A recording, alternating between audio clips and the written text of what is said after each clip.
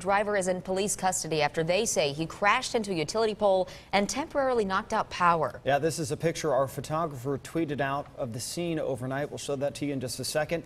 The vehicle on its side near 60th and Ballantyne in Shawnee. And that's where we find 41 Action News reporter Sarah Plake with more. Sarah, what have you learned about the person involved in this? Well, the person we're hearing could have been drunk.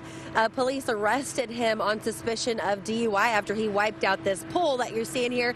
We've got 3 KCP&L utility trucks here on scene instead of 2 now. They've got the little the cherry picker up there. They had just gotten that pole upright, and like I said, that driver, he was coming through this street earlier this morning. He crashed and he rolled, wiping out the power lines. He got all tangled up in those lines, and then he knocked out power. That knocked out power to about 20 homes in this area. So crews on scene had to come out and they had to cut the man out of his SUV after they determined that those lines weren't hot anymore.